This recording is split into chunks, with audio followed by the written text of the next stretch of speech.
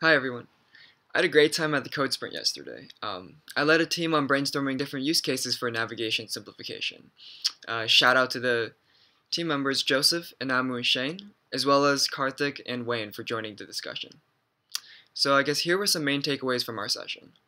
So regarding internet accessibility for the visually impaired, we learned that actually a majority of accessibility issues stem from websites being built incorrectly. So for example, this may include buttons being modeled as links, images of text as links instead of text itself, or even divs being used instead of H1s. So these kinds of things make websites inaccessible, and I guess they're inherent to the way that the websites were built.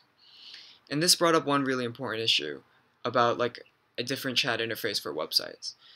If the website is inaccessible because it was built poorly, and then you implement something like this little chat interface, and then the website developers decide to fix the website so that it's accessible now, do you still really need like this chat interface to navigate the websites? And this brought us to our second issue, or the second main issue of why websites are inaccessible. A lot of websites are complex, such that when new students are learning how to use like screen readers, they're overwhelmed by how many things that you can do on a website. And I guess this is relevant not only to visually impaired users, but also users who are cognitively disabled, or users who just don't want to be able to, or are kind of confused by like how complex these websites are. And in this type of like situation, something like a navigation simplification chat window would help, even if the website was technically accessible with a screen reader. So this brought us to, I guess, the second portion of what we discussed, and that was how can we take the web and kind of break it down into a couple things that people use the web for. So for example, what we thought of was the main reason why people use the web is to get information. A second thing is accomplishing a task, and a third thing is connecting with friends and family, so social media.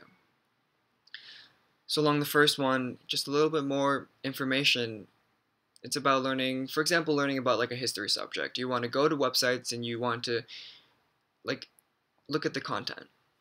For accomplishing a task, you want to book a flight, for example, and you don't really care about what's on the website besides the knowledge, besides the information that'll help you book a flight.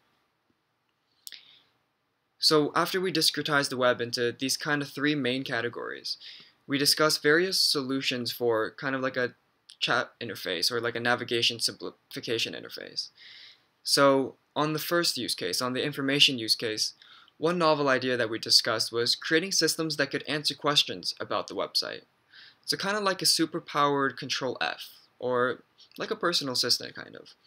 So for example, one could ask, what is this page I'm looking at of? How many items are on this page? Or what are the titles of the first 3 articles on this page?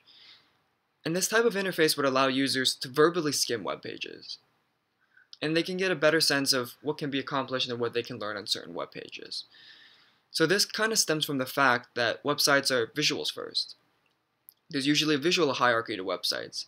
For example, text that is in the middle of the screen may be like an H1 and a large size, noting that it's the title of like an article, except for if you read it with a screen reader and there's text above and below, it kind of just reads it linearly and you don't really get the sense of what's important and what's not important.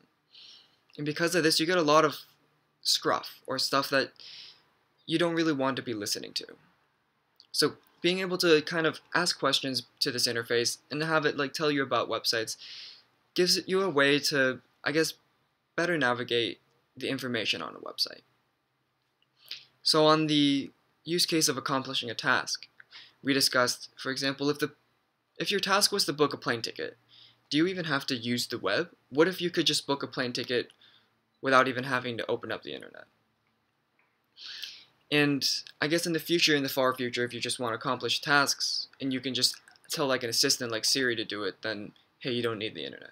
But I guess we're not at that point right now. So let's just take, for example, booking an appointment with a counselor. Instead of having to tab through all like the appointment times and everything, having an extra interface like this navigation simplification interface would be really helpful. So you can kind of ask, what times are available at, let's say, 2 p.m. tomorrow?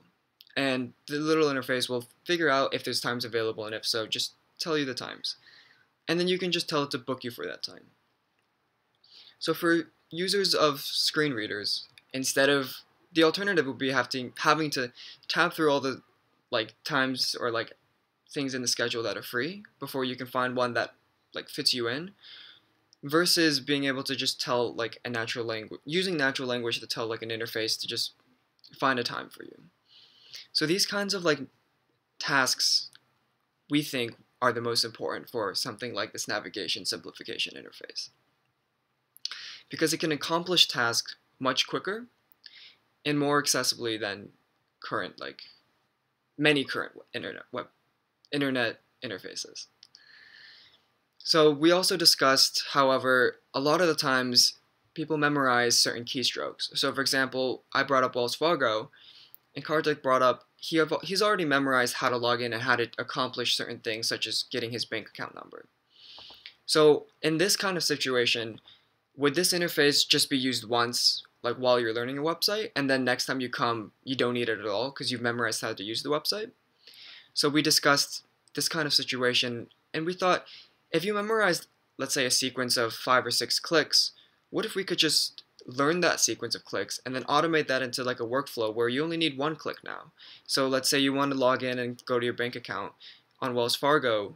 Instead of having to memorize the 5 or 6 clicks, you just tell it after the interface learns through like that sequence of 5 or 6 clicks what you want to do, and you just tell it you want to do that like task, and it'll be able to do it in like 1 click. So I guess like in that kind of situation, this little interface would also be helpful. So we also discussed some related works, such as site queues, SITEQUES. So this is software as a service that actually provides tools for websites, such as the ability to zoom, speech, and reading enhancements, and even personal settings to make websites more accessible. And we discussed this as kind of the current paradigm on how to make websites that are inaccessible accessible.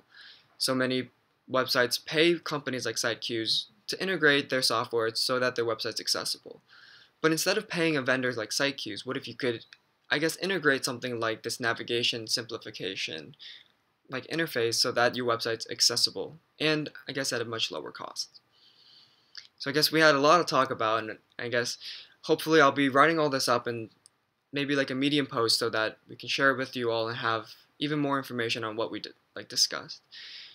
And thank you guys so much for the time, and thank you Benetech for putting this together. I had a great time speaking to some really amazing people yesterday, and I wish I could have come today. So I guess I'm going to close now, but if you guys are interested in what we're working on, this little agent per se, I'd love for you guys to follow us at include.ai. I guess that's the website, https://include.ai. And I'd love to connect with you guys. You can just leave your email there and I'll reach out. Thank you.